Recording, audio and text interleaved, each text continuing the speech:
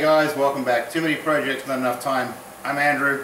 We're in the shop here today with Ivy, and what we're going to do is, obviously, thanks to a lot of comments on some of my social media through Instagram and Facebook as well, about this set of alloy wheels which came off the Range Rover donor vehicle.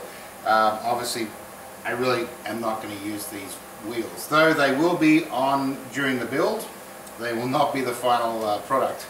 So I'd really love to get away with not having the Defender eyebrow flares on the vehicle. I'd like to have it look as stock, as stock 88 Series 1 as I can. Obviously, if I can't, then I will succumb to having those eyebrows on here.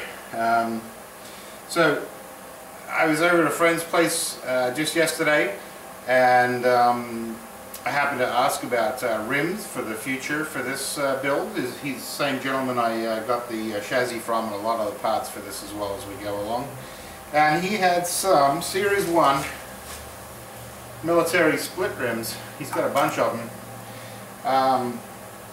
They kind of bolt in through here rather than having that kind of common split ring. I guess a lot of the Jeeps, World War II Jeeps, had the same rim by the look of it as this, or at least almost identical looking rim.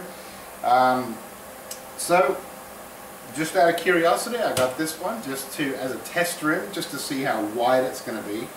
Currently, with this rim and tire setup, we're about 3.5 inches out from the side of the body. Just curious, because this has got quite a big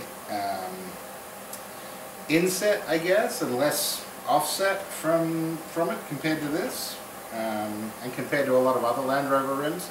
And I understand there's endless list of Land Rover rim numbers of all different offsets and sizes and everything like that too. Just happen to have these, so I'm going to throw one on, and we're going to see how wide it's going to be. The original Series 1, these tires were actually quite well inset under the fender. So anyway, without further ado, let's get this big thing off and put this on just to see how far out to the edge it's going to come, because I am running Range Rover axles under this, which are obviously wider than the Series axles. Alright, let's see what she looks like with these. They will be a much taller tire in the end, but so this is just a test because you happen to have it laying around there.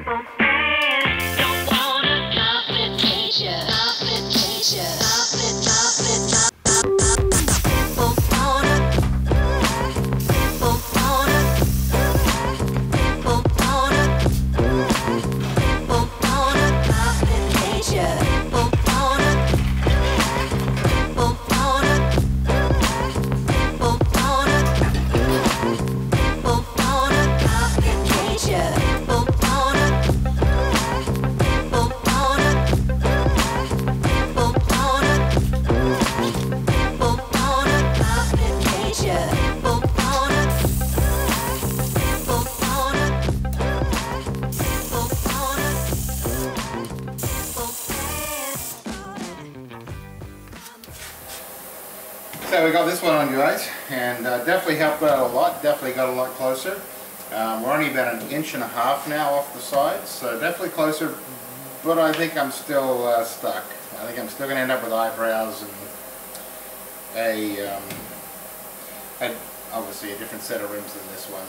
It would have been good if this had worked, but the problem is the ends of the axle here are still, even if I get an offset further in to try and get it in underneath, I've still got these that are sticking way out, so it is what it is.